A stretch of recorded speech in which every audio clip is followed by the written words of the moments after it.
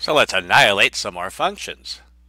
So remember, the annihilator corresponds to a linear differential operator that will eliminate a function f. In other words, if we apply the annihilator to f, we're going to get 0. So if we know the type of differential equation f solves, we can recover the annihilator. So if we differentiate some familiar functions, we get the following. If y equals e to the power ax, then the derivative will be,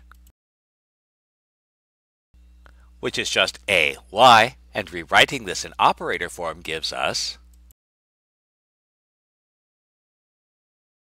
and so the linear differential operator d minus a will annihilate e to the power ax. Or if y equals cosine of ax, then our derivative will be, and since this doesn't recover the function, we'll differentiate again. And here we do have our original function, so rewriting this in operator form gives us, and so the linear differential operator d squared plus a squared will annihilate cosine of ax. And similarly, d squared plus a squared will also annihilate sine of ax. And these suggest the corresponding annihilators.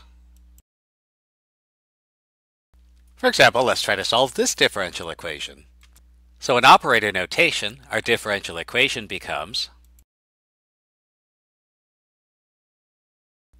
now if the right-hand side were 0, we'd have a nice homogeneous equation, but it's not. However, if you look at this 3e to the power 2t, we note that if we differentiate it, we get, and if we subtract twice the function, we get 0, and so an annihilator is going to be d minus 2. So we'll annihilate the 3e to the power 2t. And now we have a nice homogeneous differential equation where our linear differential operator applied to a function gives us 0.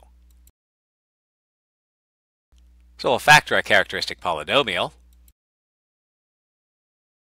So our characteristic polynomial has roots 2, 2, and 1, giving the general solution. Now note the first part comes from solving the homogeneous equation, and since the first part comes from solving the homogeneous equation, the values of c1 and c2 could be anything. And since they could be anything, we'll make them 0 and try to find the undetermined constant c3. So suppose y is c3 t e to the power 2t.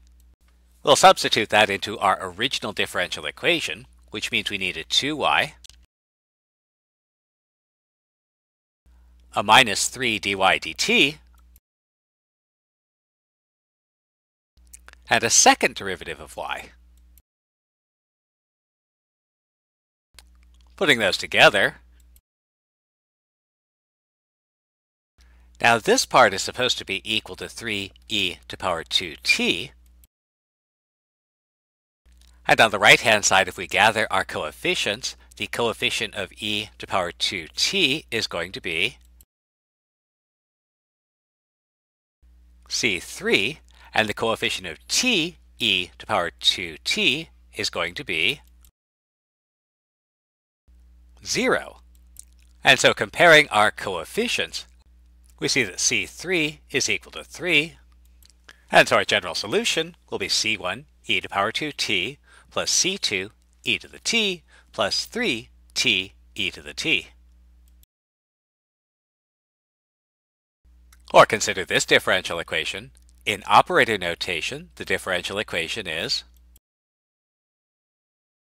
since our non-homogeneous term over here on the right is cosine of 3t, we can annihilate it with d squared plus 9.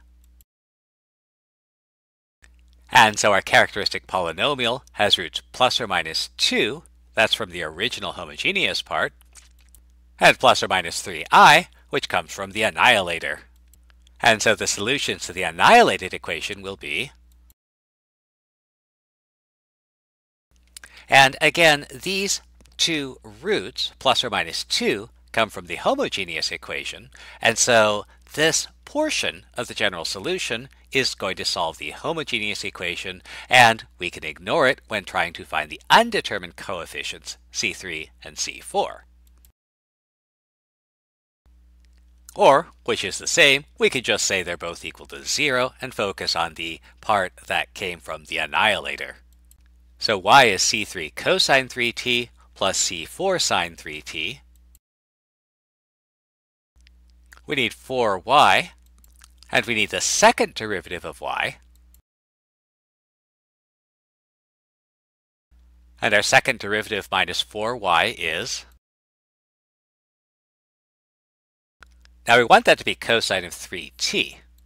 So if we compare our coefficients, we see that minus 13c3, the coefficient of cosine 3t, has to be equal to 1, the coefficient of cosine 3t. Meanwhile, minus 13c4, the coefficient of sine 3t, must be equal to 0, the coefficient of sine 3t. Solving this system gives us, and so we have our general solution.